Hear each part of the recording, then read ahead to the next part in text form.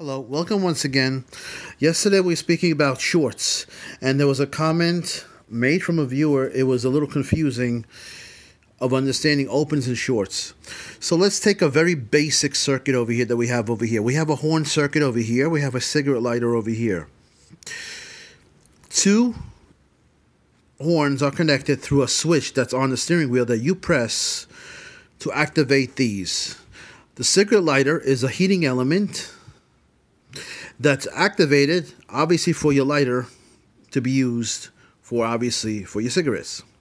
Now, problem over here. Problem over here is the fuse keeps on blowing. On a good fuse, you'll measure 12 volts on one side, 12 volts after the fuse, or on both sides. On a blown fuse, as we know, one side will be 12 volts, the other side will be 0. And that's because this is blown. This is an open circuit. It's not connected anymore to B+. If you have no connection, you're not going to measure 12 volts. You're going to measure 0 volts. Now, it popped. Let's say we changed it once, twice. After that, we get the hint. There's a short somewhere. From here to ground somewhere. It could be either the horn circuit. It could be either the cigarette lighter circuit. What technique can we use to see if we have a short? Obviously, like I said yesterday, the ohm meter function serves well in this situation. We use the voltmeter function to measure the volts, and we saw that it's blown. The fuse is blown. We know there's a short. Let's put on ohms, and you could put on ohms over here on the lowest one, or you could put on a beep function. You see this little audible? That means it beeps when you touch both. When you get to measure 0 ohms or close to it, it'll beep. So you don't have to look at the display. Whichever you choose, the idea is the same. As long as you see that there's 0 ohms, you know there's a short. So where am I going to put this? We leave the ground always at ground. Negative ground, chassis ground, the black. Where am I going to put the positive one if I want to measure ohms and I want to see if there's a short between here and here? Am I going to put it on the 12 volts, or am I going to put it after the fuse? The answer is you're going to put it after the fuse. This is the one that's blown. So 12 volts over here, I'm connected to the battery. I cannot measure ohms on power. The other side is the one that's not attached anymore to the B+. Therefore, I'm going to go to the after the fuse, this side. It's now 0 volts. Now, 0 volts over here, I'm going to measure it. Let's say I measure open, right? Put the meter on the function I just told you, and I measure open. What am I going to do next? As you can see over here, I have a horn switch. This completes the ground. In order to find out if any of these horns are the problem or shorted, what do I have to do? I have to close this switch. Where is that located? On your steering wheel. You press it every single time that you blow the horn. So therefore, I'm putting this positive that I just used to measure voltage now to measure ohms on the resistance scale or on the beep scale. Continuity, they call it. I'm going to press the horn switch on the steering wheel, and I'm going to see, and I'm going to look for close to 0 ohms.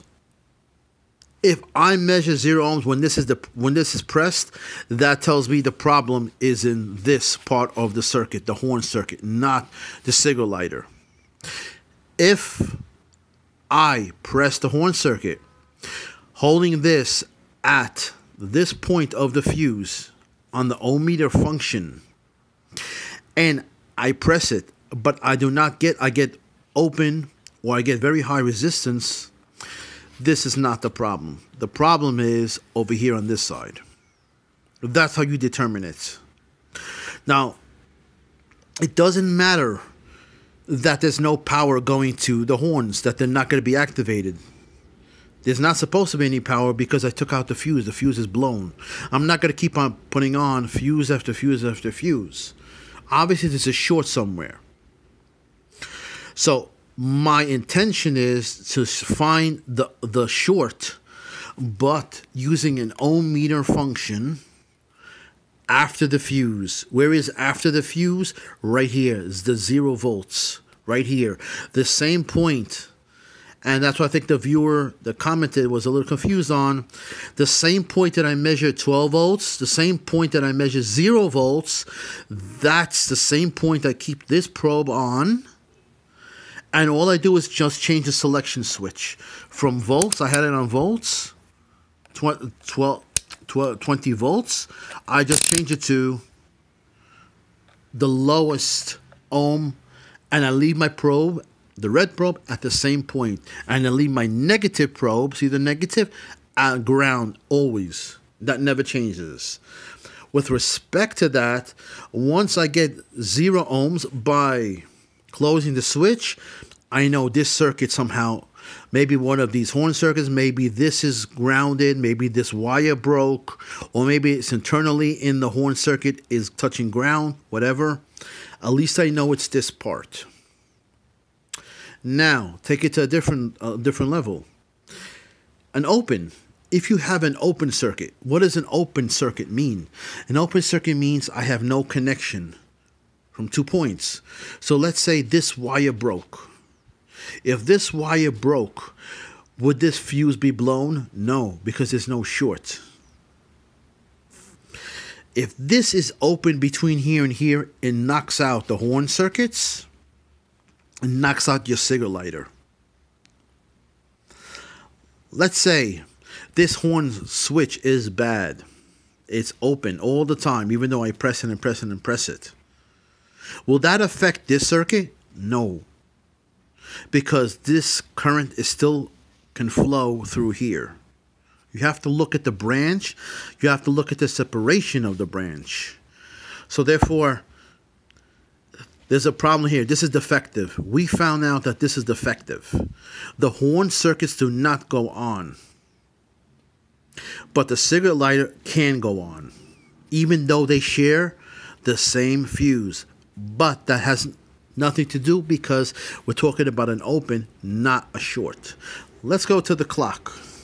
You ever notice your clock is always on? Digital clock is always on. You always will see the digital on. It's hot at all times. It's always connected to the battery. So let's say one day I go into the car. I do not see my digital clock on. What does that tell me? That tells me maybe perhaps my connection of the battery is not connected properly. It's not a tight connection. Maybe the positive or the negative going to the engine block is not connected. Why?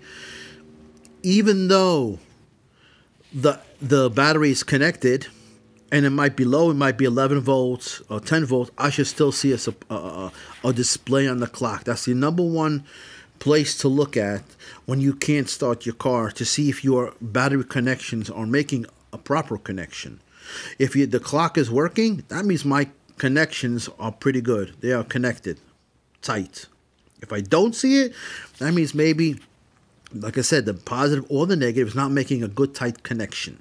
Tighten those connections, those cables. Here, this blue, once, twice. What could be the problem? Obviously the radio, the clock. If this blue on one side, 12 volts, what would be the other voltage? 0 volts. Does it make a difference of the rating of the fuse if it blows? Will I measure 12 volts here, 5 volts here, 3 volts over here? Will it make a difference? No. Once this blows, I'm not connected anymore to battery.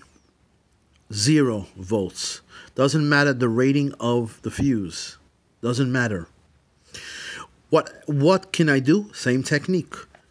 I take the positive. I go after the fuse where it blew.